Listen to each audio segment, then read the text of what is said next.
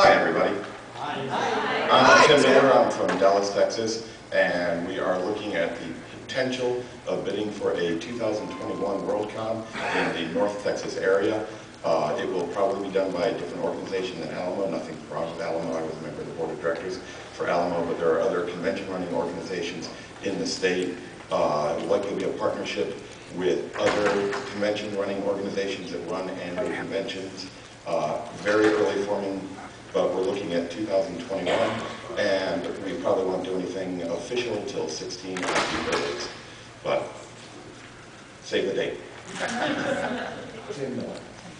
Any questions? You've got 5 years to come up. Yeah. Okay, thank you. Thank Oh, I you. know what it was. How's the weather in North Texas since we're here?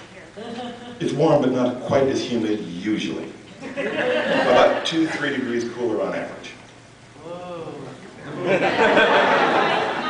Every degree counts. Is that Celsius or Fahrenheit?